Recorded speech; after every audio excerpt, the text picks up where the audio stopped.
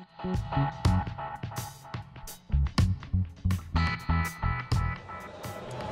guys, I'm Alan Stulberg. Welcome back to Handbuilt Show 2018, brought to you by BMW Motorcycles and Progressive. So, today, we're back here. I'm still missing Jesse Combs, but I'm going to try to make this happen without Jesse. I know you'd probably rather have Jesse. You got it, man. Yeah. You got it. So this is Max Hazan. I call you Hazan. I call you Hazan. I've heard all sorts. Everyone messes it up. It's Hazan. It's Hazan. Yeah. If you mess it up, I probably won't change you because everyone does it. Where are you from again? New York. Originally from New York, live in LA now. Yeah, that's why. I would think that you would go switch to Hazan in New York, but there are other areas where I think Hazan sounds a little more.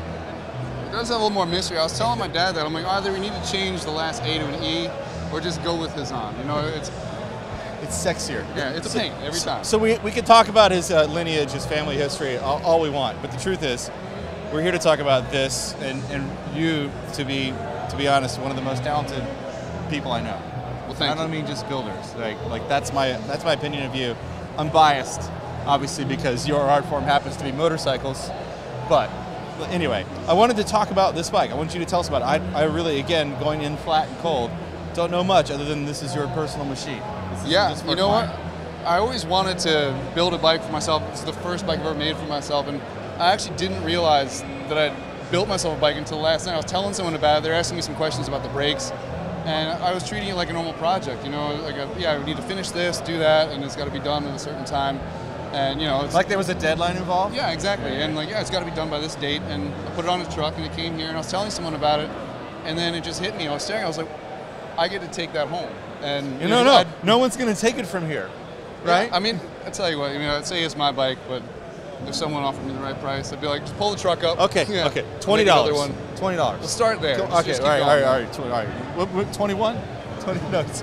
So this is your bike, and I know why you built this. It's because you race Supermoto. Yeah, there's a track nearby, and going to the track is super fun. And Supermoto is one of like the cheapest, safest versions of road racing you can do. You go to the big tracks, and it costs a lot. And if you fall off, there's usually a whole big fallout from that too. And it's super fun, but I always thought, like, what would it be like to have a bike that was like a Supermoto track bike, just like a 450? It would feel like a 450, look like one, but over 100 horse, 1,000 cc, and it's sitting on the highway at 120 miles an hour, and it's not really stressing. Yeah, it's fine. I bought a DRZ as a commuter years ago, and you'd be sitting there trying to keep up with traffic, and you're just sitting there just ringing it out the whole way, and they don't last that long like that. So no. This was just a fun project. So what was this? This was what year KTM? 2005 950. 950. Okay. I picked this one because it was carbureted. Right. And in my style, it gives you a little more freedom. You don't have to add fuel pumps and some of the other things, the fuel injection. With some of the wiring, you can kind of clean up the design. To be honest, originally I bought this bike. I love old like TZ 750s, 70s race bikes, and that's what I thought I was going to build myself. So that was the idea when I bought it. And you're going to head for a street bike, like a track bike? I mean, pushing it as far as street legal, but I was going to ride it on the road, and I took it apart, and even my friends are like, you can't make that into like a TZ 750. It just didn't sit right. The angles are wrong. Really? And I was like, well, I own it. So you're going to use this frame to do that. And it didn't seem like it was going to work out, and I already bought it, so no returns. I was like, you know what? I always wanted to do Supermoto. That's it. So the 2005 KTM LCA 1000cc twin. What was it? 120 horsepower? This one was less stock. It was pretty dumbed down, but it's around there now.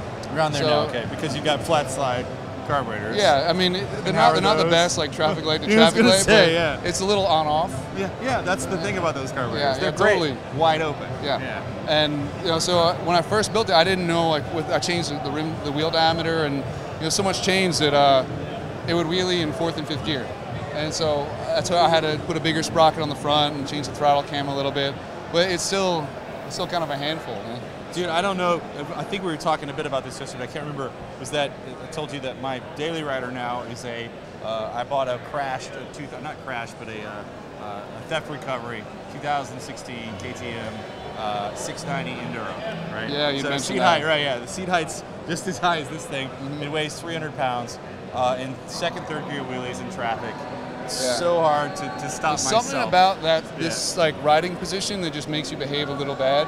Because you feel, I think it's because you're over it. You feel more like you're flying. Yeah. When you're looking down, and you got so much leverage, and it's light, and you Yeah. feel like you can do anything. You feel like you're Superman, and then a little invincible. Yeah, you know, it's not a real good thing. Like I'm better off just riding something slow, but I always wanted one, and now I have it. So you said yesterday I could ride it. You're gonna let me ride it? Oh yeah, really? I know. We don't have gas in the bikes here, but no, but it'll start right now. Is what you're telling me? Totally. All right, great. Yeah, All right, whenever you're ready. So, if people don't know, the LCA KTM of that period would be covered with bodywork, plastic work, big fairing, probably like a 6-gallon tank or 2 tanks. 2 tanks. This one had 1 tank. So only had one, okay. This one it was a big bike. So I didn't realize I took that much weight off it, but when it was all done, it was 150 pounds lighter. And so it's only with all the fluids in it, it's about 315. Which is incredible, guys. Yeah. This is like a super, super lightweight bike for the horsepower. The horsepower to weight ratio must be absurd. I can't do the math in my head, but it's good. Yeah, it's real fun. And I actually, when I look at it now, like when it first showed up, you know, and I came into the show, I had a hard time finding it. I'm usually used to seeing my bikes all shiny and like it's sitting over there, someone's polishing it. Right. And this one, it looks stock, and so it was like I felt like I was picking up my rental car in the parking lot, you know, like hitting the button. And I love it. The goal was to make something completely custom that the fit and finish was still, you know, good enough to look. It looks factory. Yeah, it looks kind of factory. So this is all fiberglass or carbon fiber? So the bodywork is actually aluminum. It's got some carbon parts on it. Okay. Oh, I see. You just painted it. I thought about it. I wanted to do carbon, but either way, I was going to have to make, you know, the positive to take a mold off of. Right. So I was like, well, you know, I might as well build an actual full body work, and then when the time comes, if I want to do carbon, I'll take a mold off this, and you know, we'll do it. So, but this is all alloy that he's made by hand himself. Did you even make this? Yeah, that's a gas cap there. I mean, the detail work involved in the filler cap alone, for most people, would be a huge, huge challenge to get that right. I get a little carried away most of the time, but on this one, that's a giant understatement, dude. Yeah, this one, the budget was coming out of my personal account, so I did a lot of this stuff off eBay. But I'm with you. I'm with you. Yeah. I mean, even when the you wheels. have to do it for yourself.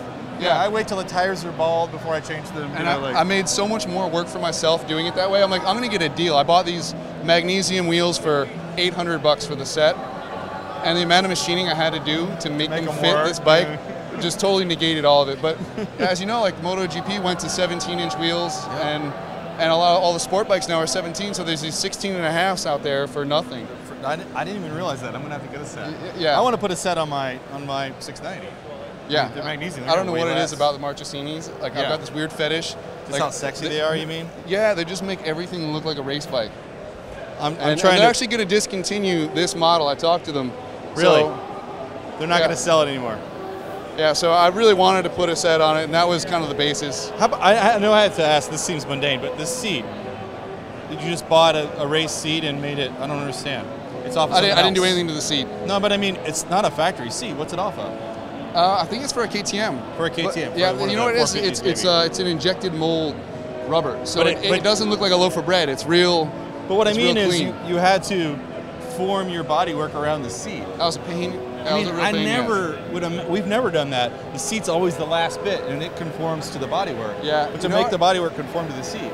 I knew I liked the idea of having a lot of the new bikes now, like all the factory bikes. The lines are super clean. You know, it's like flat. Yeah, it doesn't have like a big loaf of bread sitting on it. Yeah. And so I saw this, and I knew a friend of mine had this seat, and I was like, you know, it'll work, and it's $100. So I was like, if it doesn't, so I had to modify the bottom of it. But the real pain was getting all the bottom to fit. Getting the what? Getting like it's all contoured to like a factory bike. You know, they have whatever's underneath on a factory bike that you need to try and match up with.